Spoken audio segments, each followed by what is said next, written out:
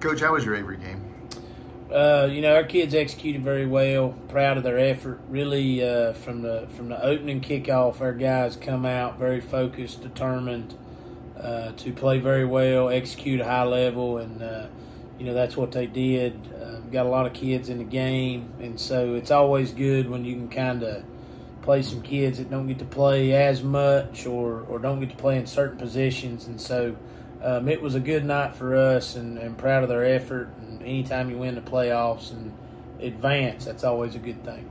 Bessemer City's your next opponent. Any quick thoughts? Very athletic. Coached well. They have some guys that have like big play ability. You got to keep them hemmed up.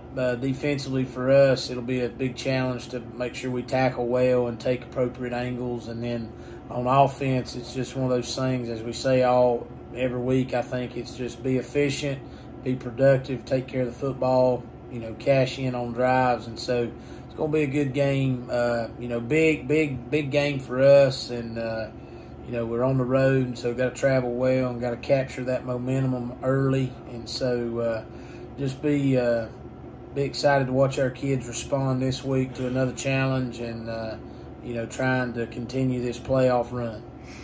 Is everybody healthy, and are you ready for, it's going to be a long day to get, to go from, maybe midday to that evening and all that. How really, when every year somebody asks a coach that to go to a playoff game, really what's the impact for that?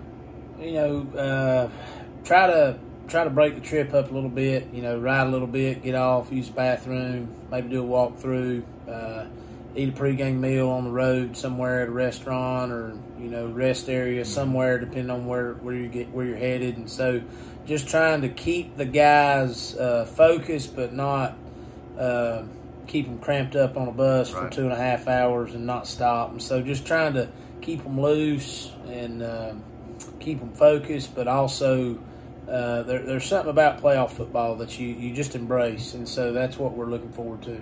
All right. Go Maroon Devils. Go Devils.